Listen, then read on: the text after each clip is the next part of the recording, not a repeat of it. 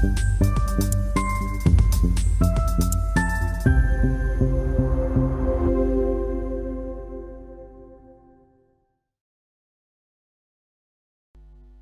you learn how to overcome your lack, your need, then you can walk out of it and be free.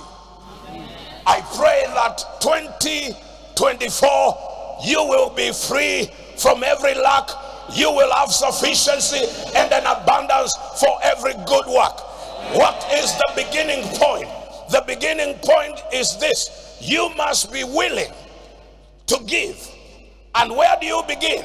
You begin where you are,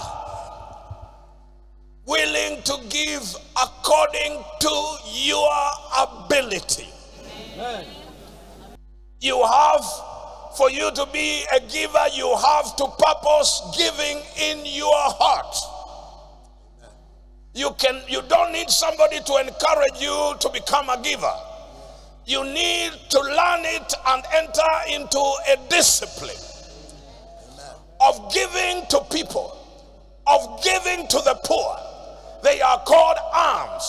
When you give to the poor, you lend to the Lord.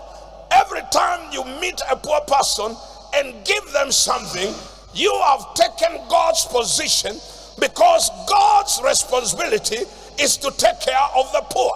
Now, when you take care of the poor by meeting the needs of the poor, God refunds what you gave to the poor, because it is his responsibility to take care of the poor. When you give to the poor, it doesn't come back to you in good measure, pressed down, shaken together, and overflowing.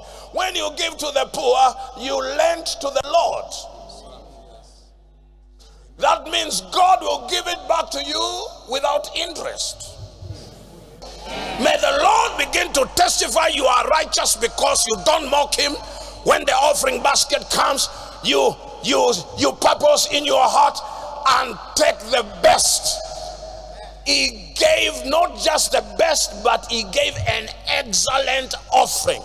I pray from now, your offering will become excellent. Not just good, but excellent. Excellent means the best.